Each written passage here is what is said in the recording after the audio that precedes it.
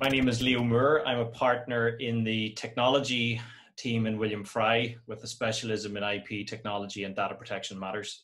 And Leo, what do you expect will happen with international data transfers in 2021?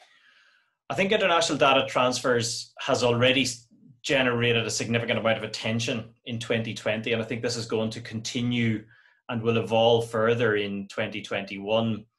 This is primarily as a result of the Court of Justice of the European Union decision in what people commonly know as the Schrems II case.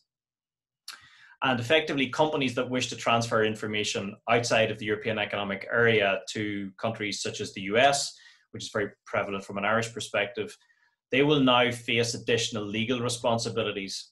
The Privacy Shield mechanism was struck down, closing off one route to data sharing with the US. And I suppose the other more common transfer route is the standard contractual clauses. That's coming more and more to the fore and will do through 2021.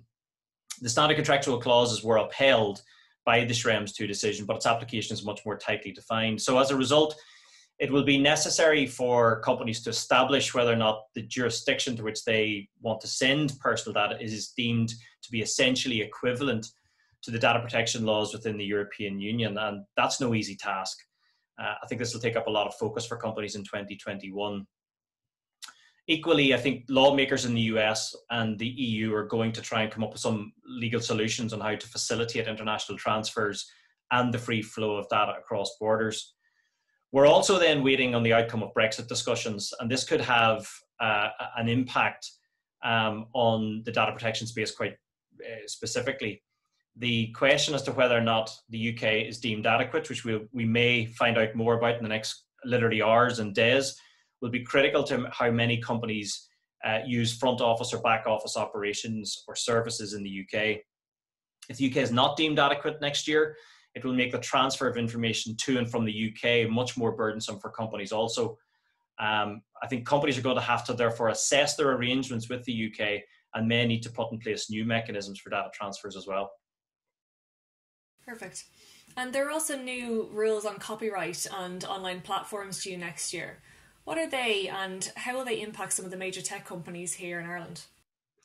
Yeah, that's definitely an area for reform next year. We're going to see significant changes in the online environment. This is primarily driven by the European Union's digital single market, which many of you may have heard about. This strategy is one that involves introduction of new copyright legislation, reforms to the rights and the obligations of platform providers and content creators themselves.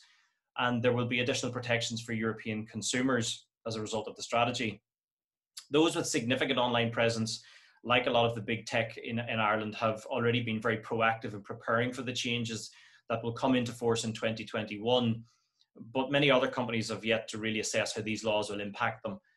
Ireland is up against a tight deadline in 2021 to implement the new copyright legislation. And there are two key changes from that copyright legislation that will have a significant impact on the aggregation service providers such as Google, press publications like newspapers, and then thirdly, content creators. Press publications will have the right to restrict the use of their materials and require aggregators to seek a license for the reproduction of their content. So that means Google and others will have to approach publications to get a license to reproduce that content. And then authors will also be entitled to additional remuneration that they weren't necessarily entitled to date. So we'll also see these changes affecting online content sharing providers as they're defined. These are those entities that provide access to user-generated content. So YouTube is a very good example, as is Facebook. And those companies, in addition to getting licenses for the content that they want to reproduce, they will also be liable for the content or for the copyright infringing materials, I suppose, that may be posted to their sites by users in ways that they weren't liable to date. So it's clear that I think that these reforms are really going to have a significant impact on companies operating in and over the internet who reproduce third-party materials. And then it will also impact positively, I think, on those that produce original content. And can we expect more enforcement activity from the Irish Data Protection Commission in 2021 following up on current investigations? The issue of fines by the Irish Data Protection Commissioner is really coming later than expected. And I think the reason for that is the complexities that there are with regard to the mechanism to get EU-wide approval for the decision and any associated fines. And that's really been why there's been a delay in those decisions to now. But as sure as, one comes along, another sure to follow swiftly behind. And in that regard, we understand that another decision on a fine is imminent also, perhaps in January of next year, of 2021. We're also seeing a significant increase in data protection litigation by individuals who are taking action for material, which is like a financial loss, or even non-material losses, so non-financial losses, so stress type claims. I think this means that companies that will be the subject of these kinds of claims will need to be aware that they can be directly sued by individuals if they fail to if the companies fail to protect the rights of individuals, or maybe even suffers a data security breach. These are areas of significant concern for companies already. We're definitely seeing an increase in that, but I feel that this trend of private data protection litigation will become increasingly common in 2021, meaning that tight and more appropriate data protection regulation within organizations will be necessary in order to fend off or defend against such litigation. Finally, 2020 has been the year of working from home. What impacts do you expect to see from this shift in the next year? Well, I think we're definitely going to see a further increase in digitalization. Digitalization has been on the cards for many years, but there's definitely been an increase this year, and I think that will continue across sectors into 2021, which basically means that most companies will need good quality connectivity. There will be an increased reliance on traditional and new technologies to facilitate ongoing productivity of businesses.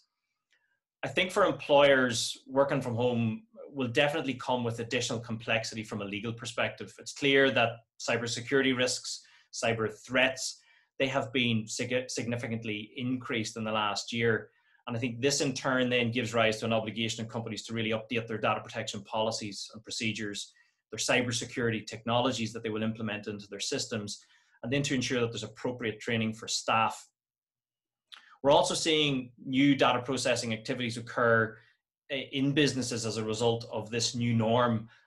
For example, staff are in some instances working not just from home in Ireland, but also from their home in Europe, and maybe even further afield throughout the world.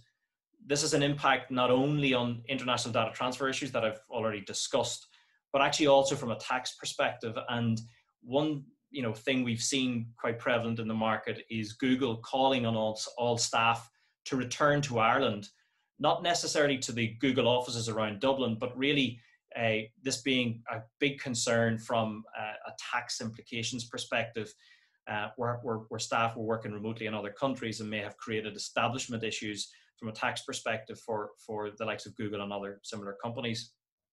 There are lots of other legal issues relating to working from home the companies will also now need to deal with. So there's existing health and safety and employment law issues, but these need to be applied in the context of the working from home environment where the staff are not necessarily on-prem in the office. And I think therefore it's clear that these issues will be issues that companies will have to grapple with throughout 2021. Perfect. Thank you very much, Leo. You're more than welcome.